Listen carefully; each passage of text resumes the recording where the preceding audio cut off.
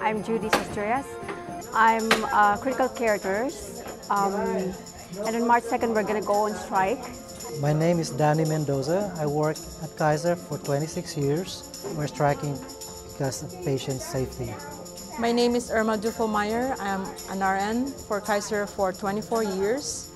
I'm striking on March 2, 2011 to protect patient care safety and safe staffing. My name is Douglas Aberg and I'm a hospice and palliative care nurse. I've been a hospice nurse for 17 years.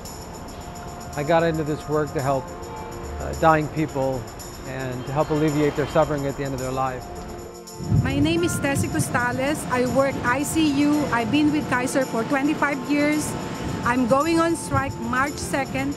My name is Lynetta Fitzhugh. I work neonatal intensive care at Kaiser for approximately 30 years, and the reason why we're going on strike is because of patient safety and to able to give quality patient care, and for nurses' license for the safety of their license. Working in hospice is the greatest job in the world because every day we have the opportunity to make a dying person's day just a little bit better.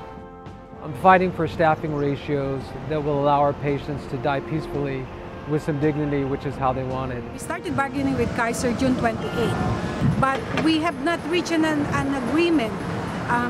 Kaiser continued to take their time. Kaiser continued to drag their feet. I've been doing this for such a long time that just recently, I always cry with this baby. My biggest thing is patient safety, because when we're short, we double up. When we have to work short-staffed, it's the patients who suffer in the end. And we have one goal in hospice and palliative care, and that's to ease the patient's suffering. So please, we plead for your support. Support us going on strike on March 2nd.